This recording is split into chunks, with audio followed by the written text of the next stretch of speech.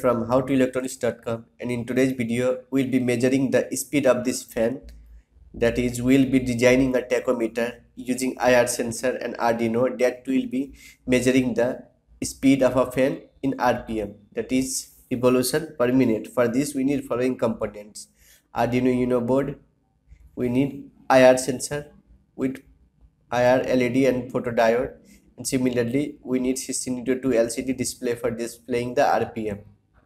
So this is the circuit diagram. We have connected the output pin of IR sensor to digital pin 2 of Arduino, and similarly LCD is connected to pin number 13, 12, 11, 10, 9, 8, and we are supplying 5-volt power.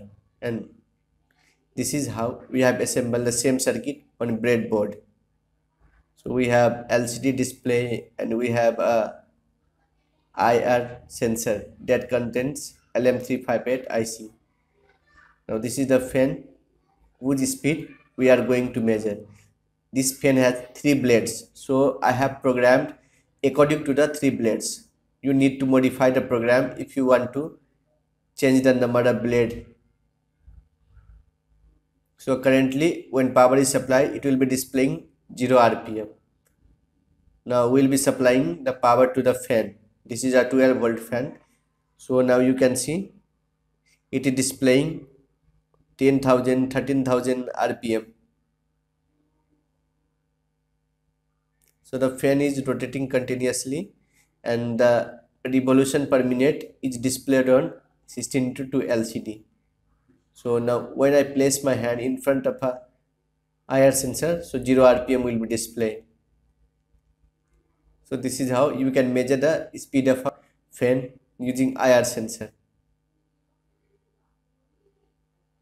Now I have stopped the fan. So as soon as the fan is stopped, you can see the speed is going down and now it has become 0 RPM. This is a program. We have defined float, revolution, RPM, hold time and time. And ISR is interrupt service routine that is used by IR LED. So this is how we are using the interrupt for rising and measuring the rotation.